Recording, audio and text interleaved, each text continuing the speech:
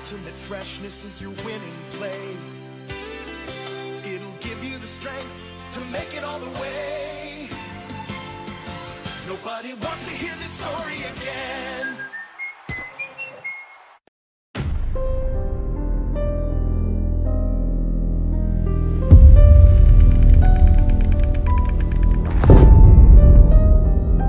Emily, go up to your room and lock the door, and don't open it till I say so. But Mom... Do it.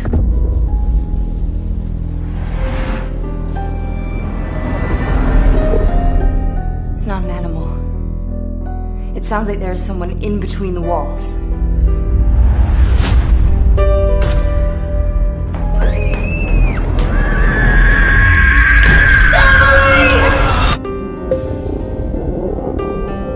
Sheriff, why am I here?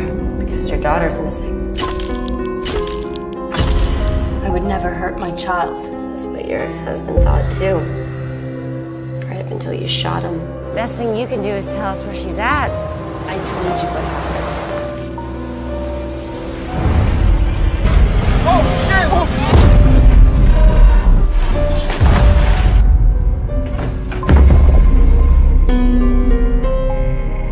shit! There's a lot of ground to cover, so the bodies will turn up somewhere downriver.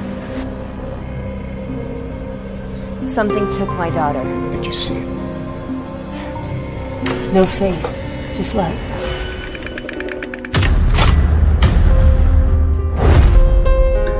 This is Sheriff Dickerson on the way out to the Knox residence. Copy, Sheriff Dickerson.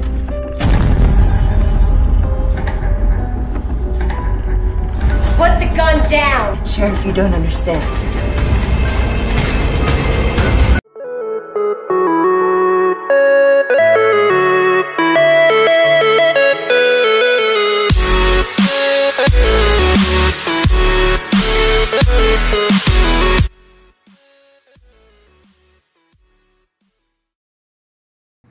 Hey guys, here's Danielle, Celestial Piper, Soldier of the Watch. I just doing something different today. As you know, my husband's been laid up with his back. He is a little bit better than he was last Sunday. Not yesterday, of course, but a week ago. And he's still hurting pretty bad, though. I mean, the doctor who did his injections told him, you know, I'm not going to lie to you, it's pretty bad. So your prayers, love, and light are most appreciated. So before I start this video, I wanted to let you know that I decided to do this because we're going to have Mike from A Day in the Life of Mike on tomorrow. So what I'm going to be doing is recording the video with him, and like I did with Nightblade, we're going to do a premiere so I can join you in the chat room. So he's going to be sharing his experiences about alien abductions. Now I know some of you may not be too keen on this topic, and that's fine. Know that I love you no matter what. I do want to share with you before I start that both myself, my mother, and my husband have had experiences. I'm going to share with you my husband's experience because his is far crazy. I don't know where I was going with that, but it's like whacked. He went on a trip with friends of his cross country to California for a bicycle expo or whatever. It was for his work, but it was also like, you know, I'm out of high school, let's do something cool. He had an 84 Camaro, and that's what they traveled in. And I believe he was in Arizona, like the Grand Canyon area when this happened. So they were in like a park area where they parked the car. It was a hatchback. And just so you know, hatchbacks back then did not have the safety mechanism that they have now, so that if you get caught in there, you're able to open it from the inside. Not a 1984 Camaro. So his buddies slept in the front seats, and my husband slept in the hatchback. So, needless to say, there's no way he could have gotten out. He woke up, sprawled out on a picnic table. Weird. He had to have been able to get through that hatchback without opening it. Yeah, that's kind of a Twilight Zone kind of thing. Cue music, right? Do do do do do do do do.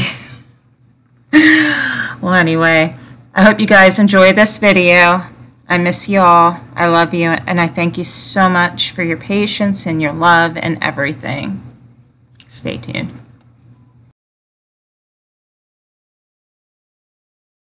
Top secret Pentagon research projects have long been the stuff of conspiracy theories, but some of them are real. They actually happened, and they're worth knowing about. For example, this week, in response to a Freedom of Information Act request, the Defense Intelligence Agency disclosed that it had, in fact, funded research into UFO-related technologies. This would include the invisibility cloak, warp drives, and anti-gravity. The DIA spent $22 million from 2007 and 2005. The program apparently was initiated by then Senate Majority Leader Harry Reid of Nevada. Nick Pope is one of the world's experts in this. He once investigated UFOs to the British government. He joins us tonight. Nick, thanks for coming on. It does sound like the core assumption of this research was that UFOs are real. Yes, it really does. This is something of a bombshell, I think. For months, the Defense Intelligence Agency and the DoD have been trying to spin this story as, well, it's just about advanced aerospace weapons threats. But now we have this document which shows quite clearly what they were looking into, and it's nothing to do with airplanes. It's as you say, anti-gravity, invisibility, cloaking, wormholes, and warp drive. Some of this is about space travel. These ideas are derived from objects that the U.S. government observed in space, presumably?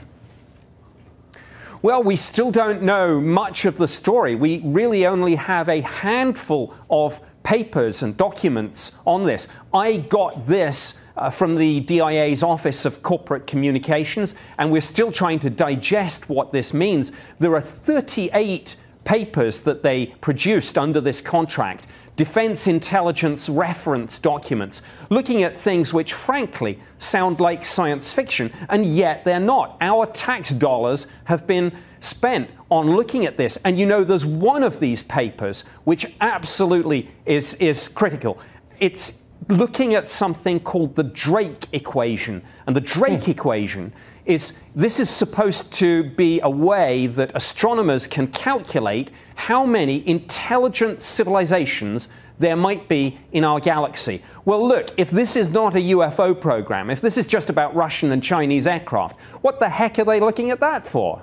Why wouldn't the U.S. government just say, I don't think it'd be especially controversial, we believe it's possible that there are other forms of life in the universe and we're looking into it. Why hide that? Well, I hope that's exactly what they will now say. I think we know that this letter, which I've now acquired and which has been released under the Freedom of Information Act, we know that this went to Congress. We know that the Armed Services Committee is looking at this very seriously. They're also looking into those videos that we've talked about before of the Navy jets chasing UFOs. So I think the real question is what's going on behind the scenes? And I'm hoping that in the next few weeks, maybe months, Congress is going to say more about this. The Armed Services Committee will speak out, and maybe we'll have public hearings at which all this will be revealed. So former Senate Majority Leader Harry Reid, who was for many years in a position to have access to this information for certain, has basically said in public, I know a lot, I think this is real, but he hasn't gone farther than that. Have you spoken to him? Has anyone spoken to him?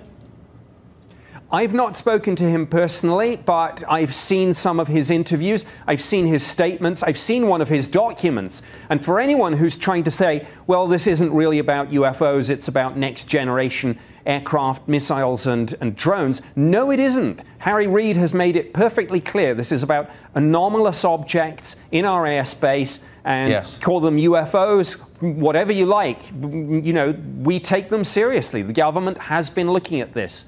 Why all the lying? That's what piques my interest. It always piques my interest. Nick Pope, thank you for all the work you do on this.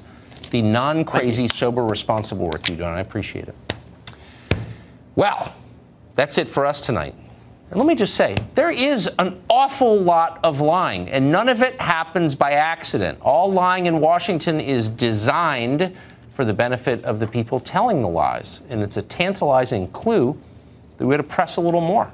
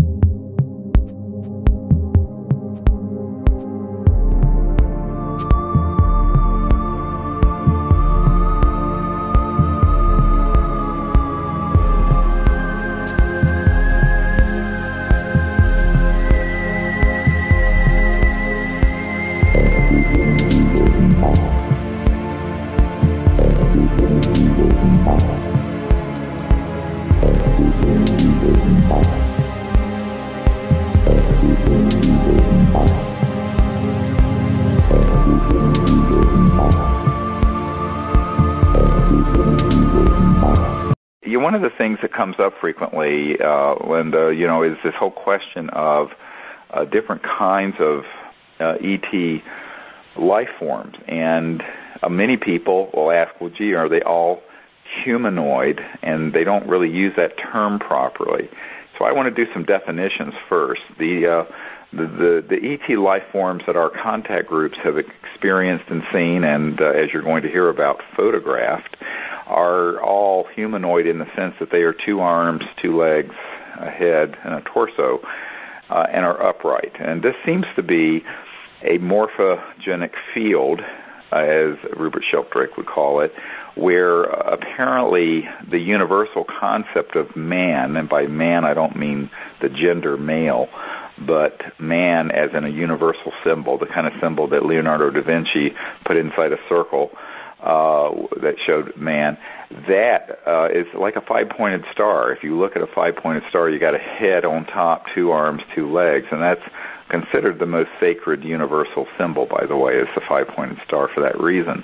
And I think that this is a universal morphogenic field that works, and once, according to the Rupert Sheldrake's morphogenic field theory, is that because the whole cosmos is awake, and because the whole universe is a conscious quantum hologram where the fullness of intelligence is present at every point in space and time, that when a certain pattern begins to evolve and work, it then gets replicated at remote places without any linear contact. It's sort of like the 100th monkey phenomenon, where an island with a group of monkeys learn a new social skill or hunting skill or what have you, and they will find that at the same time a group of monkeys on another island that had no direct contact begin doing the same thing, that there's this sort of collective, great, conscious, integrating switchboard in existence that integrates everything happening, and that when something works, it replicates and is used at remote places.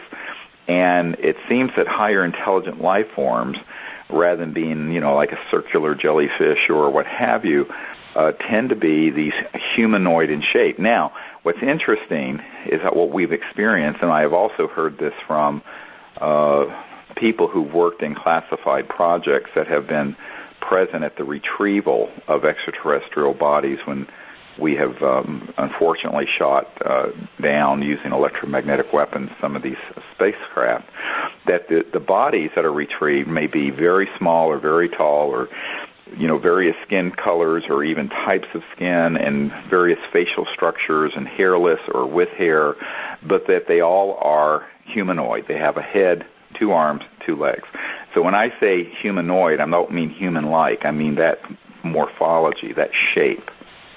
So I want to get that definition out there, because many times people will say, well, was the ET humanoid? And they mean looking just like a human, and that is not what humanoid means. So definitional requirements are very important so we know we're speaking the same language. So when I say humanoid, I just mean a head, 2 arms, 2 legs, a torso.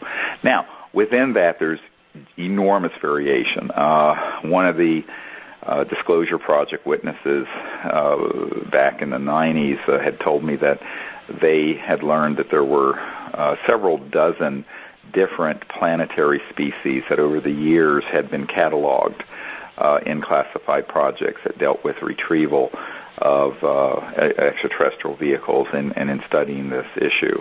And of course, in the pop culture, everyone thinks of the big bug-eyed grays or the reptilians, which of course ironically are the ones that are man-made program life forms that are genetically created creatures, and many people that have worked in those projects have come forward to describe to us exactly how that's done. So the irony is that the public perception of ET is actually the disinformation man-made image, and the actual ETs that have been retrieved aren't very much like that, although there are a couple species that might roughly fit into the shape and size of what might be called quote-unquote a gray or what have you, but that they are more than just that. There's a whole range of beings, and some of them obviously have descended from different types of creatures to begin with. In the councils of government, we must guard against the acquisition of unwarranted influence, whether sought or unsought, by the military-industrial complex. The potential for the disastrous rise of misplaced power exists and will persist